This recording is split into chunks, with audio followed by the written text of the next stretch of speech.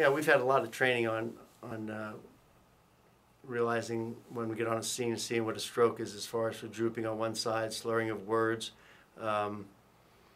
weakness in one side of the body or another. But I didn't realize any of that. Of course, I couldn't see myself. I was in bed, but my wife noticed my, I believe it was my right side of my face, my mouth was drooping. My feeling was that I couldn't get it. She said I was trying to roll over and get out of bed, which sometimes in the morning after a hard day of golf and my back being sore, that's what it takes to get out. But I wasn't having any success there, but I didn't think that was still a problem. I actually told her to get off my legs. I thought she was sitting on my legs, but I couldn't do that, so I didn't really feel that.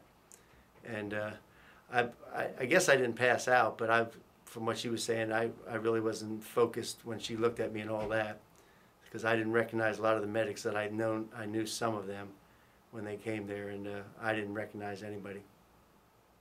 Save a life, know the signs.